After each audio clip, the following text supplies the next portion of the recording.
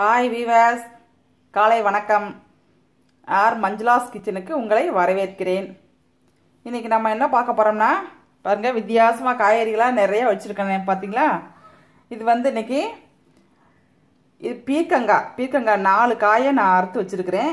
இங்கே பாருங்கள், தோல் எடுக்கக்கூடாது. பீர்க்கங்காயில் வந்து அந்த நார் மட்டும் ஒரு தோல் சீவிர ஒரு இதை வச்சு நல்லா இப்படி சுரண்டிட்டு, இல்லாட்டி ஒரு கரண்டியை வச்சு நல்லா சுரண்டிட்டு தோலோடு வைக்கணும். அந்த நார் மட்டும்தான் எடுக்கணும். இதுக்கு வந்து தோல் இருந்தால் தான் அந்த டேஸ்ட்டே வரும். அதனால் தோலோடு வச்சுருங்க.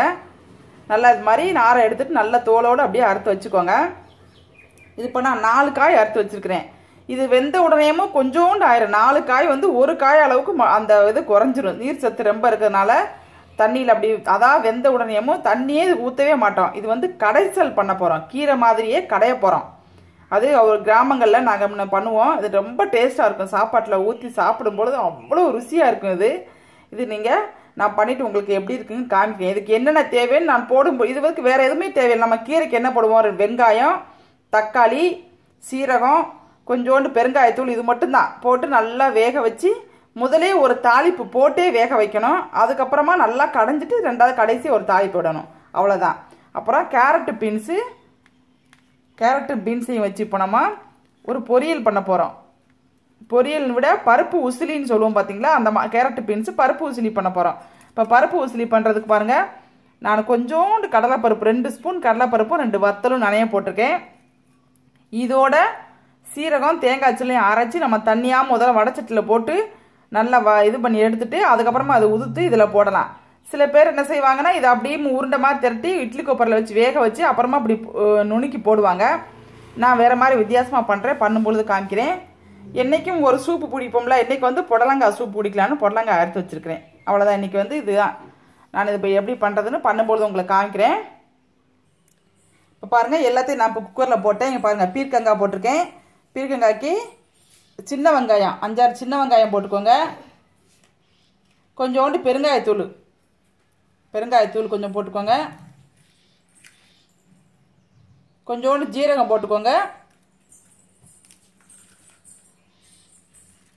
அவ்வளோதான். இதுக்கு நம்ம இது சட்டியில் வைக்கும்பொழுது எண்ணெய் ஊற்றி 2-3 வத்தல் மட்டும் பிச்சு போட்டு நல்லா வறுத்துட்டு அப்படியே இந்த காயை தூக்கி போட்டுருவேன். அவ்வளோதான்.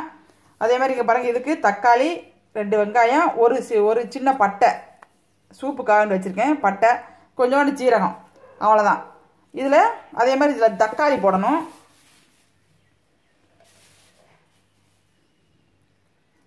ரெண்டு தக்காளி போதும். இதுக்கு தேவையானது அவ்வளோதான், வேறு ஒன்றும் இல்லை. நம்ம இப்போ இந்த அதே மாதிரி இந்த காயை கொஞ்சம் நான் வேக வச்சுறேன். உப்பு போட்டு மஞ்சப்பொடி போட்டு வேக வச்சுறேன். இப்போ உங்களுக்கு பீர்க்கங்காய் கடைசல் வந்து மஞ்சள் கலராக இருக்கணும்னு நினச்சா மஞ்சப்பொடி போட்டுக்கலாம். இல்லை இதே மாதிரி க்ரீனாக இருக்கணும்னு நினச்சா க்ரீன் இப்படியே விட்டுருங்க. நான் இப்படி தான் விட்டுருவேன். நீங்கள் என்ன உங்களுக்கு எப்படி தேவையோ அப்போ போட்டுக்கலாம். பாருங்கள், நான் இப்போ வேக வச்சுட்டு உங்களுக்கு காமிக்கிறேன். இப்போ பாருங்கள், சட்டியில் எண்ணெய் வச்சுருக்கேன். இதில் 2-3 வத்தல் போடுறேன். இதுக்கு தேவையான காரப்பட்டு அந்த வத்தல் 2-3 மிளகாய் போட்டிருக்கேன்.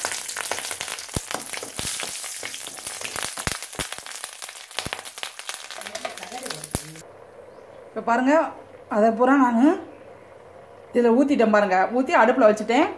இதையும் அதே மாதிரி சூப்பையும் அடுப்பில் வச்சுட்டேன். இது 2 நல்லா வேகட்டும். இப்போ பாருங்கள், நம்மளுக்கு சூப் ரெடி ஆகிடுச்சு. பாருங்கள், இதில் மல்லி இலை பிச்சு போட்டுக்கலாம். இந்த சூப்பு வந்து நம்ம அப்படியும் அந்த நல்லா வெந்துடும். வெந்ததா அப்படியும் பாருங்கள், நல்லா வெந்துடும். இதை லைட்டாக ஒரு கரண்டி வச்சு ஒரு கடைஞ்சி விட்டினாலே போதும். இது வந்து நம்ம காய்ங்கிறதுனால இதில் எதையுமே நம்ம எடுக்க வேண்டியதில்லை. நம்ம அப்படியும் இதை சூப்பை ஊற்றி அப்படியே குடிச்சிக்கலாம். இதில் வந்து கொஞ்சோண்டு சீரகத்தூள் போடுவோம். சீரகத்தூள், மிளகுத்தூள், மிளகு நான் நுணுக்கி வச்சுருக்கேன், அதை போடுறேன்.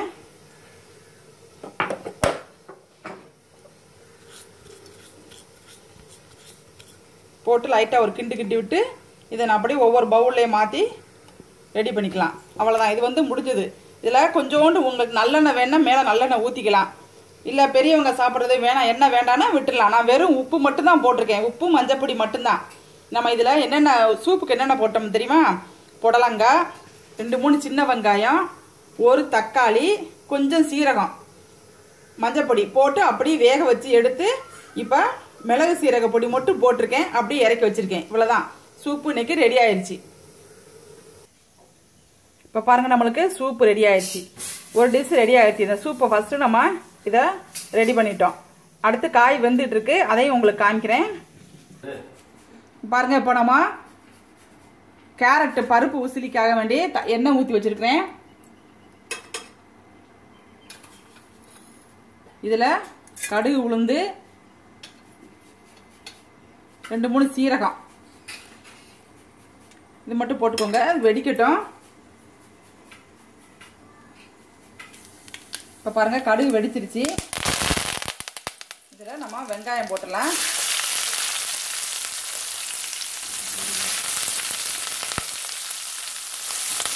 ஒரே ஒரு பச்சை மிளகாய் மட்டும் போட்டிருக்கேன். நம்ம ஏற்கனவே பருப்புல 2 வத்தல் போட்டு அடிச்சு வச்சிருக்கோம் பார்த்தீங்களா, அதனால ஒரே ஒரு வெங்காயம் மட்டும் போட்டிருக்கேன். சாரி, ஒரே ஒரு மிளகாய் மட்டும் போட்டிருக்கேன், பார்த்துக்கோங்க. உங்களுக்கு காரம் போதும், 2 வத்தல் மட்டும் எங்களுக்கு போதும்னா நீங்கள் அதோட நிப்பாட்டிக்கலாம். மிளகாய் போடணுங்கிறதுலாம் அவசியம்லாம் இல்லை. இது நல்லா கொஞ்சம் வேகட்டும். கொஞ்சோண்டு உப்பு போட்டுருவோம். இதுக்கு நம்ம ஏற்கனவே காய் வேகிறதுக்கு உப்பு போட்டிருக்கோம், அதனால இதுலேயும் கொஞ்சம் உப்பு போட்டுருவோம். இப்போ பாருங்கள், நல்லா வெங்காயம் வதங்கிடுச்சு பார்த்தீங்களா. இப்போ நம்ம அடிச்சு வச்சிருக்கிற பருப்பு தண்ணியை ஊற்றிடலாம். பருப்பு 2 வத்தல் வச்சு அடிச்சு வச்சுருந்தோம் பாருங்க, கடலை பருப்பும் அதுவும் ஊற்றிட்டு நல்லா இதை கிண்டி விடுங்க. இது திக்காயிரும். கொஞ்சம் தண்ணியை கொஞ்சம் ஜாஸ்தியாக ஊற்றிக்கோங்க, அப்போ தான் கொஞ்சம் நல்லா வேகும். நல்லா திக்காகி பொழு பொழுன்னு வந்ததுக்கப்புறமா நம்ம இதில் காய போட்டுடலாம். அவ்வளோதான். ஒரு சிலர் இதை அப்படியேமும் இட்லி கொப்பரையில் வச்சு வேக வச்சு எடுத்து உதுத்து போடுவாங்க. நான் இப்படி பண்ணிடுவேன். இதுலேயும் இப்படியும் நல்லா திக்கானதுக்கப்புறமா நம்ம அப்படியும் உதுத்து விட்டுடலாம்.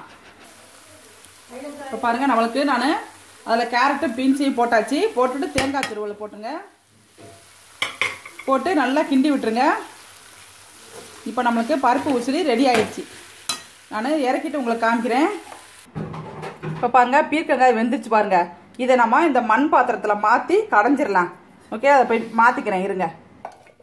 இப்போ பாருங்கள், நான் கடைஞ்சிட்டேன் பாருங்கள், மண் பானையில் போட்டு கடைஞ்சிட்டேன். இப்போ இதுக்கு தாளிச்சு விட்டுடலாம். இப்போ பாருங்கள், நல்லெண்ணெய் ஊற்றிருக்கேன். இதில் கடுகு உளுந்து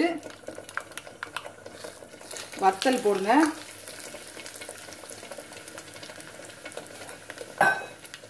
கொஞ்சோண்டு பெருங்காயத்தூள் போடுங்க.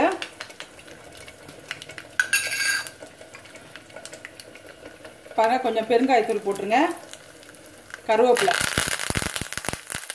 அவ்வளோதான். இதை அப்படியே நம்ம தூக்கி சட்டியில் ஊற்றிடலாம்.